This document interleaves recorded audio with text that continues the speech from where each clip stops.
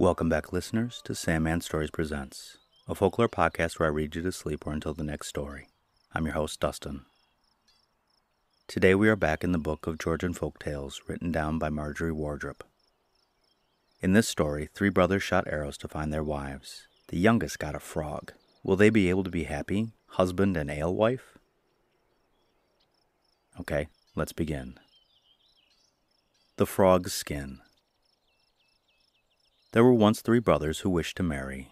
They said, "Let us each shoot an arrow, and each shall take his wife from the place where the arrow falls." They shot their arrows. Those of the 2 elder brothers fell in the noblemen's houses, while the youngest brother's arrow fell into a lake. The 2 elder brothers brought their noble wives home, and the youngest went to the shore of the lake. He saw a frog creep out of the lake and sit down upon a stone. He took it up and carried it back to his house. All the brothers came home with what fate had given them, the elder brothers with their noble maidens, and the youngest with a frog. The brothers went out to work. The wives prepared the dinner, and attended to all their household duties. The frog sat by the fire croaking, and its eyes glittered. Thus they lived together for a long time in love and harmony. At last the sisters-in-law were weary of the sight of the frog. When they swept the house, they threw out the frog with the dust. If the youngest brother found it, he took it up in his hand. If not, the frog would leap back to its place by the fire and begin to croak. The noble sisters did not like this, and said to their husbands, "Drive this frog out, and get a real wife for your brother." Every day the brothers bothered the youngest.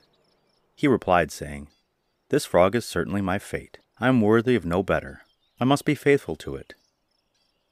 His sisters-in-law persisted in telling their husbands that the brother and his frog must be sent away, and at last they agreed. The younger brother was now left quite desolate.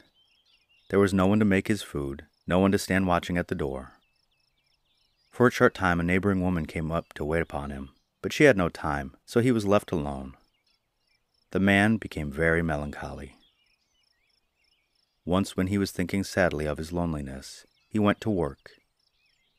When he had finished his day's labor, he went home. He looked into his house and was struck with amazement. The sideboard was well replenished. In one place was spread a cloth, and on the cloth were many different kinds of tempting viands. He looked and saw the frog in its place croaking. He said to himself that his sister-in-law must have done this for him, and he went to his work again. He was out all day working, and when he came home, he always found everything prepared for him. Once he said to himself, "I will see for once who is this unseen benefactor who comes to do me good and look after me." That day he stayed at home. He seated himself on the roof of the house and watched. In a short time, the frog leaped out of the fireplace, jumped over to the doors, and all around the room. Seeing no one there, he went back and took off the frog's skin, put it near the fire, and came forth a beautiful maiden as fair as the sun. So lovely was she that man could not imagine anything prettier. In the twinkling of an eye, she had tidied everything, prepared the food, and cooked it. When everything was ready, she went to the fire, put on the skin again, and began to croak. When the man saw this, he was very much astonished.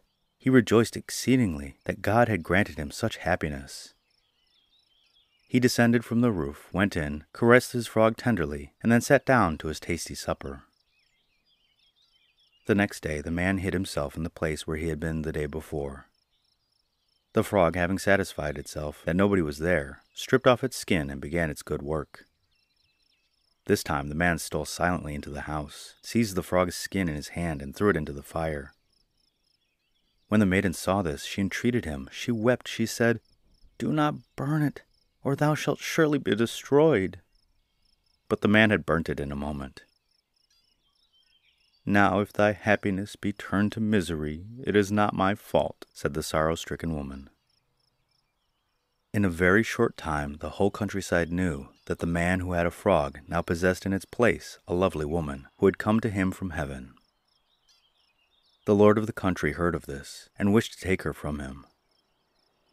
He called the beautiful woman's husband to him and said, "Sow a barnful of wheat in a day. or give me your wife." When he had spoken thus, the man was obliged to consent, and he went home melancholy. When he went in, told his wife what had taken place, she reproached him, saying, "I told you what would happen if you burned the skin, and you did not heed me. But I will not blame you. Be not sad. Go in the morning to the edge of the lake from which I came, and call out, 'Mother and father, I pray to you, lend me your swift bullocks.' Lead them away with yourself, and the bullocks will one day plow the fields and sow the grain." The husband did this. He went to the edge of the lake and called out, "Mother and father, I entreat you, lend me your swift bullocks today." There came forth from the lake such a team of oxen as had never been seen on sea or land. The youth drove the bullocks away, came to his lord's fields, and plowed and sowed them in a day. His lord was very much surprised. He did not know if there was anything impossible to this man whose wife he wanted. He called him a second time and said, "Go and gather up the wheat you have sown, that not a grain may be wanting, and that the barn may be full. If you don't do this, your wife is mine." "This is impossible," said the man to himself. He went home to his wife, who again reproached him, and then said, "Go to the lake's edge and ask for the jackdaws." The husband went to the edge of the lake and called out, "Mother and father, I beg you to lend me your jackdaws today." From the lake came forth flocks of jackdaws, each gathering up a seed and putting it into the barn. The Lord came and cried out, "There is one seed short. I know each one, and one is missing." At that moment a jackdaw's call was heard. It came with the missing seed, but owing to a lame foot it was a little late. The Lord was very angry that even the impossible was possible to this man, and could not think of what to give him to do. He puzzled his brain until he thought of the following plan. He called the man and said to him, "My mother, who died in this village, took with her a ring. If you go to the other world and bring that ring here to me, it is well. If not, I shall take away your wife." The man said to himself, "This is quite impossible." He went home and complained to his wife. She reproached him and then said, "Go to the lake and ask for the ram." The husband went to the lake and called out, "Mother and father, give me your ram today, I pray for you." From the lake there came forth a ram with twisted horns. From its mouth issued the flame of fire. It said to the man, "Mount on my back." The man sat down, and quick as lightning, the ram descended towards the lower regions. It went on and shot like an arrow through the earth. They traveled on and saw in one place a man and a woman sitting on a bullock's skin, which was not big enough for the two of them, and they were likely to fall off. The man called out to them, "What can be the meaning of this, that this bullock skin is not big enough for two people?" They said, "We have seen many pass by like you, but none has returned. When you come back, we shall answer your question." They went on their way, and they saw a man and a woman sitting on an axe handle, and they were not afraid of falling. The man called out to them, "Are you not afraid of falling from the handle of an axe?" They said to him, "We have seen many like you pass by, but none has returned. When you come back, we shall answer your question." They again went on their way, until they came to a place where they saw a priest feeding cattle. This priest had such a long beard that it spread over the ground, and the cattle, instead of eating grass, fed on the priest's beard, and he could not prevent it. The man called out, "Priest, what is the meaning of this? Why is your beard a pasture for these cattle?" The priest replied, "I have seen many pass by like you, but none has returned. When you come back, I shall answer your question." They journeyed on again until they came to a place where they saw nothing but boiling pitch, and a flame come forth from it. And this was hell. The ram said, "Sit firmly on my back, for we must pass through this fire." The man held fast, the ram gave a leap, and they escaped through the fire unhurt. There they saw a melancholy woman, seated on a golden throne. She said, "What is it, my child? What troubles you? What has brought thee here?" He told her everything that had happened to him. She said, "I must punish this very wicked child of mine, and you must take him a casket from me." She gave him a casket and said, "Whatever you do, do not open this casket yourself.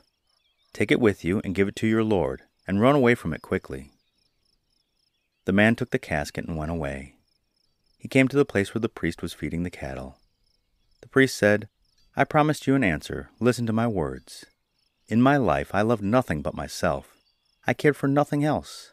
My flocks I fed on other pastures than my own, and the neighboring cattle died of starvation. And now I am paying the penalty." Then he went on to the place where the man and the woman were sitting on the handle of an axe. They said, "We promised you an answer. Listen to our words. We loved each other too well on earth, and it is the same with us here." Then he came to the two seated on the bullock skin, which was not big enough for them. They said, "We promised you an answer. Listen to our words. We despised each other in life, and we equally despise each other here." At last the man came up on earth, descended from the ram, and went to his lord. He gave him the casket and quickly ran away. The lord opened the casket, and there came forth fire, which swallowed him up. Thus our brother was victorious over his enemy, and no one took his wife from him. They lived lovingly together, and blessed God as their deliverer. The end.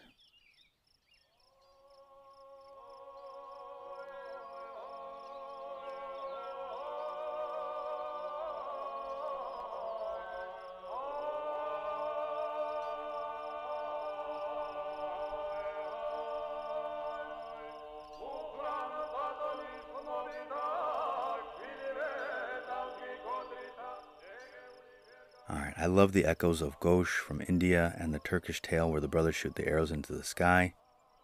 I've read a bunch of stories where the wife is in an animal skin and hides during the day. She can be a fish, she can be a frog, but she comes out and it's a miracle, it's magical. Only him that can see it.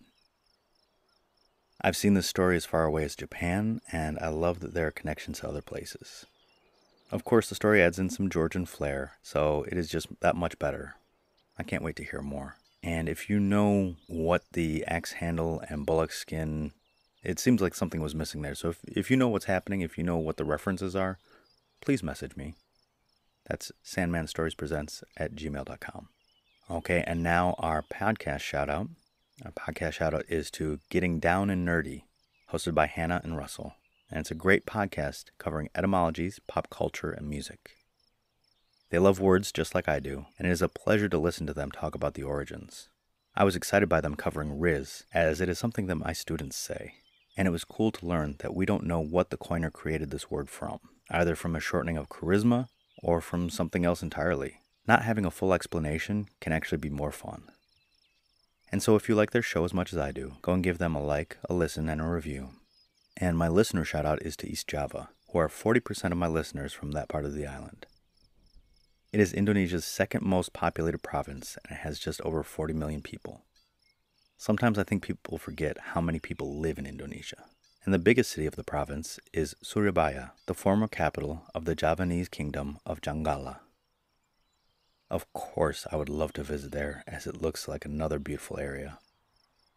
And so to my listeners from East Java, I say, Matur nuwun lan sugeng dalu. Thank you, and good night.